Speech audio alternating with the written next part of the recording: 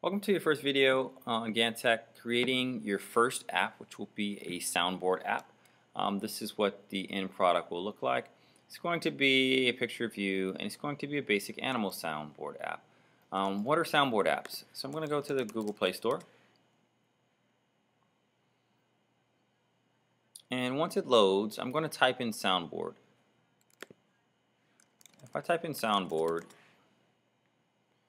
I want to see more apps. You can see they have a bunch of soundboard apps currently in the Google Play Store.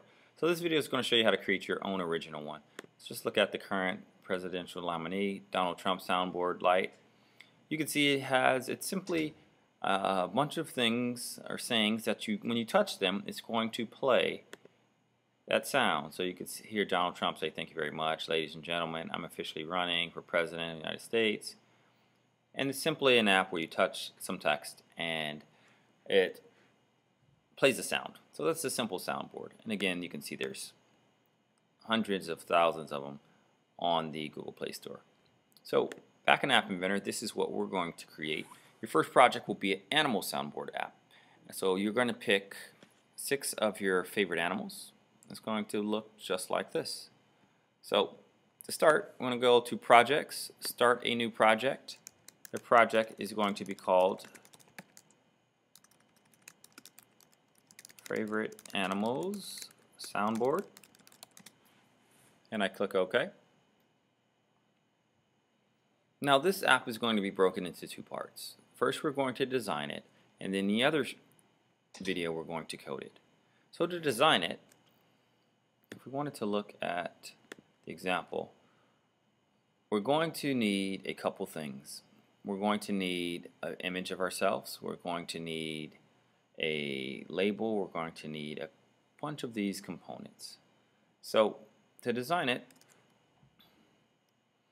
in App Inventor, remember we pull things from our left side, we drag it to the middle, we rename them in our components window, and we also change the properties to align it. But when we first start out, we have our screen, and I want to update my screen properties. So I'm on screen 1, my component. You can see it says screen 1 here, but I don't want it to say screen 1. So I would change that by coming to my right side here. And this is going to be Jamie's favorite animals.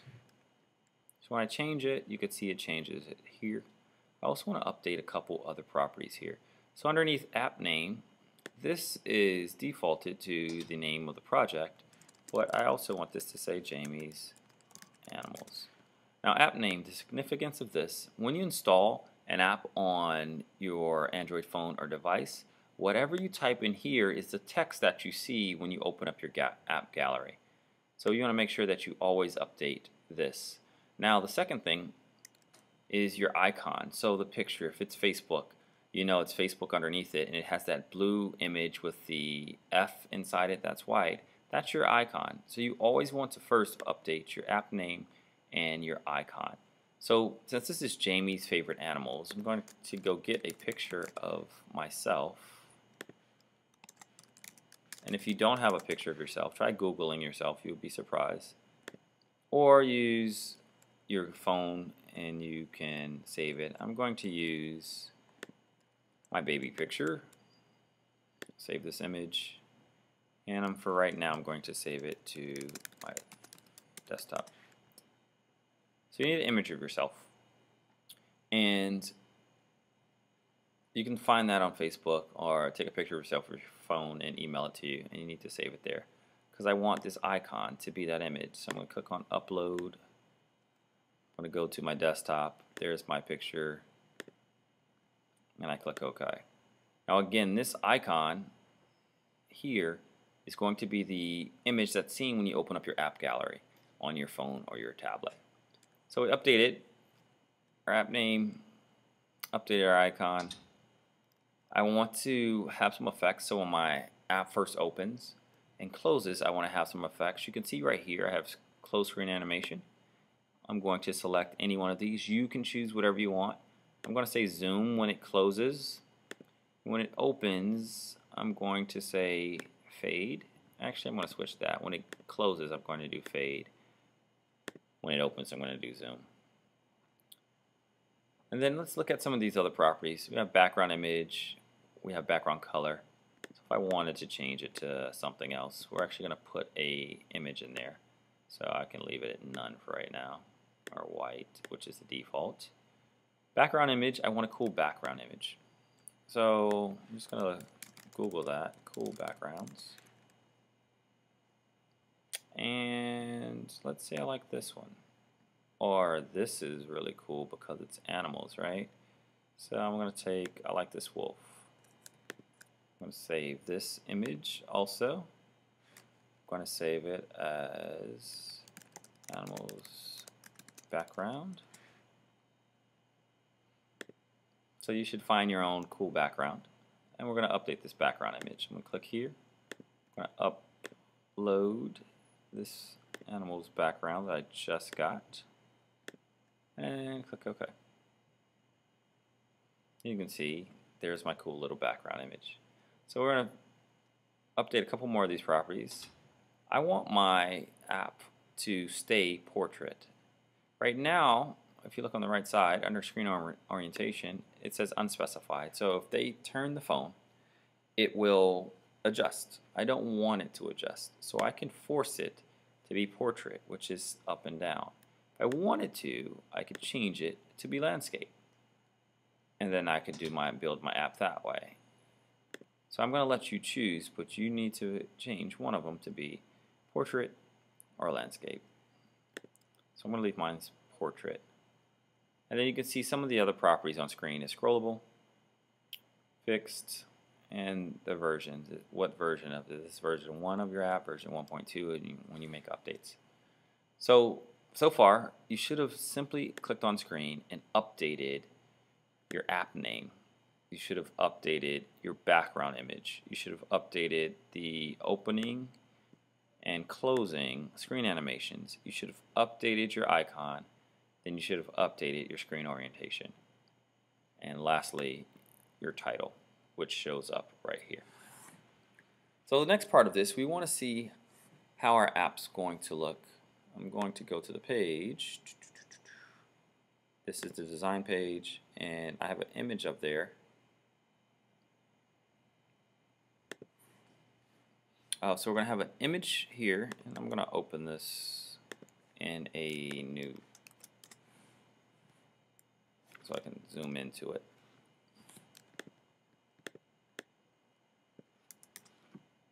So this is what we're going for. We want our image. We have our cool background already. You can see that there. That's mine. We want a picture of ourselves. We're going to have some text here. Then we're going to have our 6 animals. When they touch those animals, it's going to play the sounds. So we're just going to design and going to grab all the components we need. I'm going to tell you this looks like an image, but it's not actually an image. It's a button. And the reason is, in app design you want to think about events. It's called event-driven programming. So if I simply wanted an image here that does nothing, I could use this image right here. But in our example, I want this image, when someone touches it, it's going to read, "Welcome to my favorite animals apps." If I do that, I can't use an image because images don't have any events. I'll show you an example. If I drag this image here, when I come to blocks and I click on images, green blocks are simply properties. So if you look at this animation, height, picture, rotation, scaling, all these green blocks are exactly what is shown here. Height, rotate picture. There's no event with that. If someone touches this, I cannot program that. But let me show you. Button, when I go to my blocks and click on button, brown blocks are events in App Inventor. So you can see I have button.click, got focus, long click, lost focus, touch up. These are events that I can program with this component. So if I wanted, when someone touches the picture of myself, to speak to the user, I would need to have this block button.click. So that's the difference. Even though this looks like it's an image, it's really a button that has an image on top of it. So I'm going to delete this. Let's work with our button. So I drag my button in, and let's do that again. How often when it works, we drag from the left. I'm going to drag my button here. I'm going to rename it BTN Selfie because it's going to be a picture of myself. In App Inventor, I changed my properties on the right side. So let's make this height 150 pixels. Let's make this width 150 pixels. And then we need our image. Well, we actually already updated our image because remember over here we made our icon the picture of ourselves. So if I go back to button here, underneath image, I simply have to select that picture of me. Now, the last thing I want to get rid of is it says text for button 1. I don't want it to say text for button 1. So I would come down here to that property and delete it. So you can see really simply I dragged a button in, I renamed it here BTN Selfie, we changed the height and the width, and we updated the picture and took out the text for that button. And we're starting to get closer to having our image. We have our background, now we have our image. Now I want to center my image. Here's an error that most people do. They're going to click on the button and they're going to click center here and nothing's happening. Center here, it says text alignment. Well, there's no text. If I type text in here, 1, 2, 3, you can see my text is actually centered. But I'm not trying to center the text. I actually want to center this entire button inside of the screen. So a common error people think by selecting center here underneath text, it centers the entire button. No, it's centering whatever you type in this box, this property. If I want to center my image currently, there's a bunch of ways to do it. We're going to center everything on the screen. So I'm going to go to screen. Now we used some of these properties, we didn't use these, align horizontal and align vertical. So you can see the reason my image button is at the top left is because it's aligned to the top and the left. If I want to center it, simply come here and I change it to center. So you can see I have that and we have that part of it. The next part we need to design is our label. Labels are simple text that you want to display to the user. So in ours we want to say welcome to my favorite animals app. So left side user interface, we're going to drag this over. I'm going to rename this LBL, which stands for label, user MSG, user message. You can look at the properties, looks very similar, background, font, font size, height, width, text, text color. So we're going to customize it. Here I'll keep it consistent. I have yellow. I made mine bold and italics. So I'm going to say welcome to my favorite animals app. I can make it bold. Let's make that background yellow. Why not? You can make it whatever color you want. Also want to make it italics like that, and I could change the size of it. So you can see really simply I dragged in a label, I renamed it here, and I customized the properties. If I wanted to, I can change the font color like that as well, or to blue, or whatever I want. So getting close, we have our selfie image, we have our background, we have our label. We now need 6 things that we can touch, and when we touch it, it's going to do something. Those 6 things are going to be buttons, just like this is a button. We're going to program this button to speak, but we're going to program the buttons below to actually play the sounds. This is a Soundboard app. So we're going to need 6 buttons. 1, 2, 3, 4, 5, 6. So for these 6 buttons, they're going to be animals, so we're going to rename them the animals.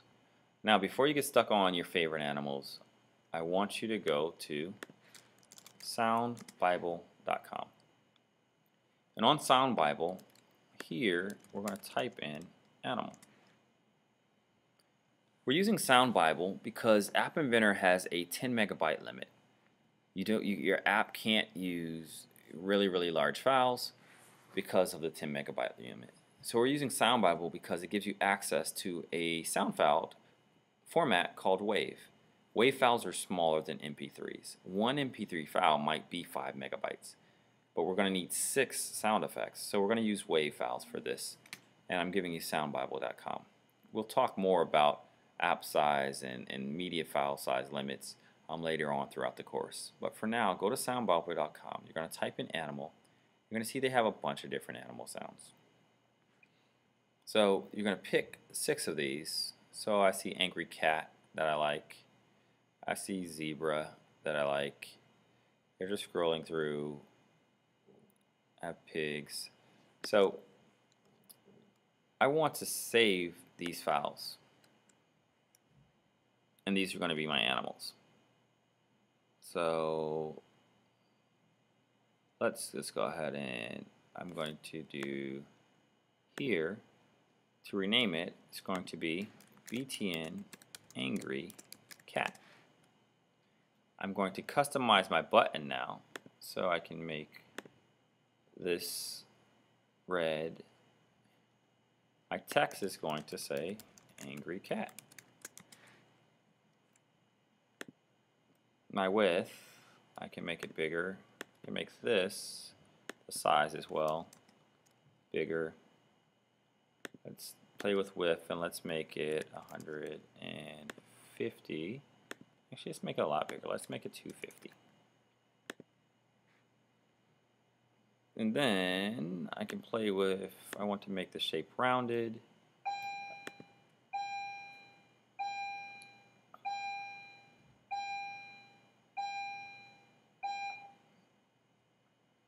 I want this to be bold. I want it to be italics. I can change the color of it to be yellow. And there's my button for Angry Cat. So I'll do it again. Let's find another animal. And before I do that, let's go download my Angry Cat sound. So I have Angry Cat. It's going to sound like that. I want to download the WAV file. So I'm just going to save it to, that's a really angry cat. Let's pause it. So I click on WAV here because I want to save it. And I want to save it to my desktop for now. And I'm going to call it simply what it is, Angry Cat. So I have that file. I'll close that. Now, I'm going to come back, find something else I like. I saw zebra, sure. I'm going to need this file. So I'm going to save this as zebra. Let's go back, find something. Let's go, actually you'll find all our sound files now. Angry chipmunk, a roaring lion. That's pretty good. So I'm going to click on my WAV file. Do lion. Let's go find some other ones.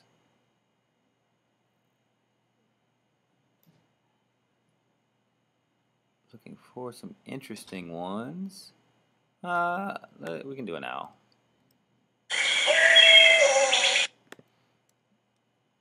So I'm going to click on my WAV file here. Do owl. I need 2 more guys here. And if you don't love the list here, I'm going to give you up. I like a monkey, sure.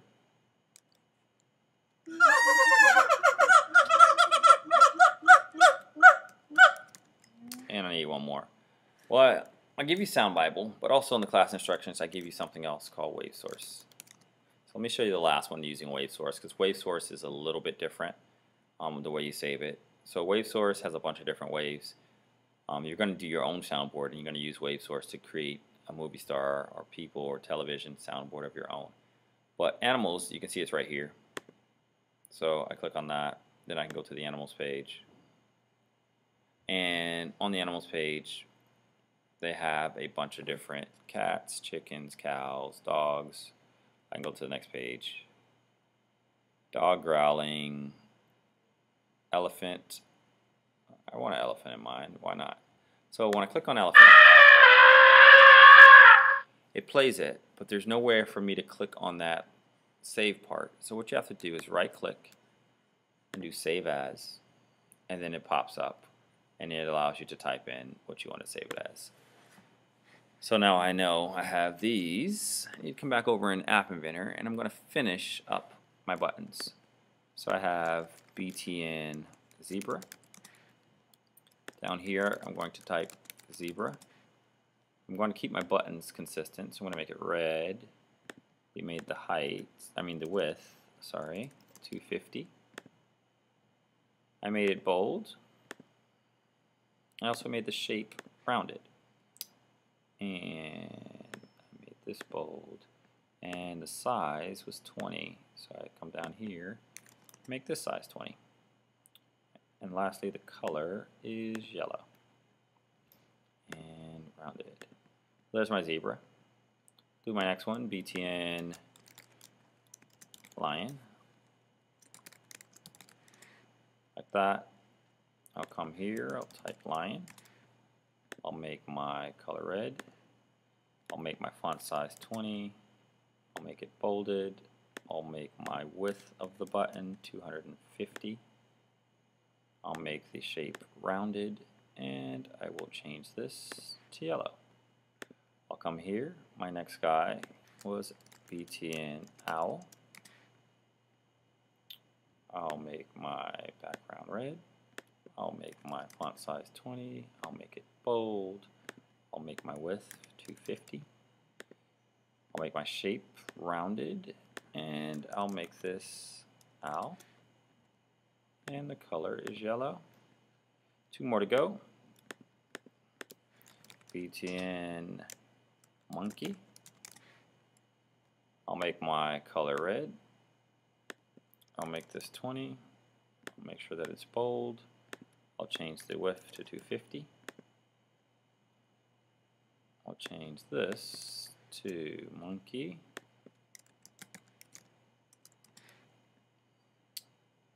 And I'll change the text color to yellow.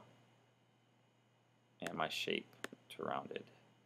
And my last guy up here, I'm going to do BTN elephant. Again, I'll make my background red. I'll make sure it's bold. I'll change my font color size to be 20. I'll make the width 250. I'll make the shape rounded. And then I will type elephant here and change the color. So with that, we have a design that looks very similar to this. We have a cool background, we have a picture of ourselves, we have welcome to our favorite animals, we also have the 6 buttons. But we're actually not done. We have the buttons that when someone touches it, we can program something, but we don't actually have the sounds. We save the sounds, you can see I saved them here. But there's no place for us to actually, there's no component here that can play that sound for us. So we need to add a couple more components. I'm going to come over to media, left side, and you can see I have 2 choices. I have player and sound.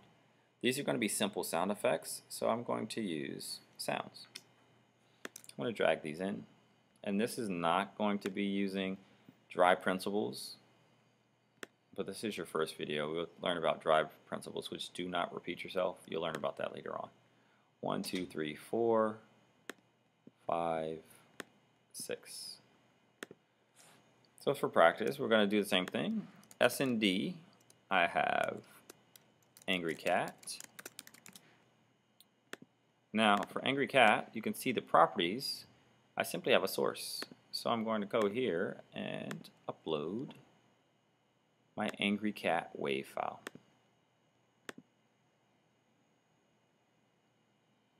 And you can see it shows up there. going to go to my next one, S&D for sound, zebra. Then I'm going to upload my zebra wave file.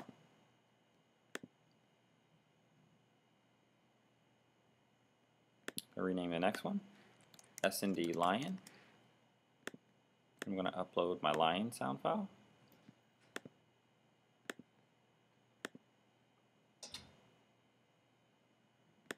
Next one I'm going to do, S&D owl. Going to upload my owl sound file.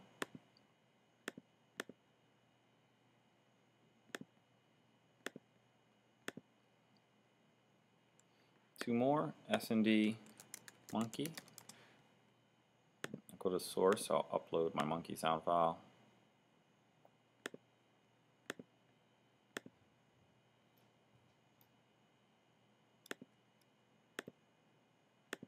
And then last one is S&D elephant.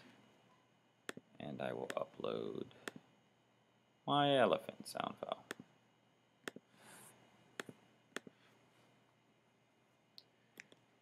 So now we have buttons that when someone touches them, we can program something, but we also have sound files down here in the non-visible area that when they touch it, we can play the current sound file. There's one other component that we want to add. Remember I said when we made this component a button, BT and selfie, because when someone touches it, we want it to say welcome to my favorite animals app. In order to do that, we need to add the component in. Remember App Inventor, everything you need you're going to pull from the left side in designer mode. So what we want to add here is the ability for our app to speak. We're right inside of media. You can see here there's something called text to speech. So in order to make my app speak and someone touches this, it's going to talk to the person. I'm going to need this component. So I'm going to click and drag this and drag that in there. And with that, now we are complete with the design of our first app. We started out, we customized our screen properties, we changed the app name, background color, the icon, we changed the opening and screen, closing screen animations, and then we also made the screen orientation portrait. So if you look at, that's portrait, but this is landscape, so we wanted ours to be portrait. We also changed the title, which shows up here. So we started out by customizing the properties here. We then worked with this button, which is an image of ourselves. We renamed it, and we customized the properties. Then we added in a label, the third component that you've used. We called it LBL user message. We customized its properties to show that. Then we added in 6 of these buttons with each animal. We renamed them. We customized the properties. Then lastly, we added in 6 sound effects. We renamed them here. We also uploaded the file in the source. And when someone touches our button, we want our app to speak, so we added in text to speech. This is the video that completes designing your first app, an animal soundboard app. Continue with the next video to show you how to code your animal soundboard app.